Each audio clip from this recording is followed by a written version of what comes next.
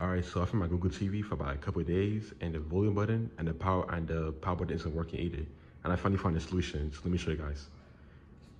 So if you go right there, and then you go to the top and go to settings. Right there, click on all settings, and then scroll down. Look for remote and accessories. You want to click on that, and then you want to go at the bottom. You want to click on set up remote buttons. And then right there you have oh shoot, I went back.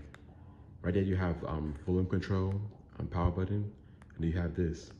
So if your volume isn't working with a Google TV, you want to click on this, and then it'll usually be on auto. Just change it to Chromecast, and now it finally works. You can see it finally works now. When it was on auto, it wasn't working before. Yeah, it wasn't working before. So change it to Chromecast, and it's same for your power button either. If it isn't working, just change it from auto or put it on TV or put it on Chromecast.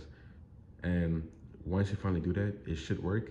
But if you try all three options and it's not working again, right, you just want to go back here, and then you want to just restart your device.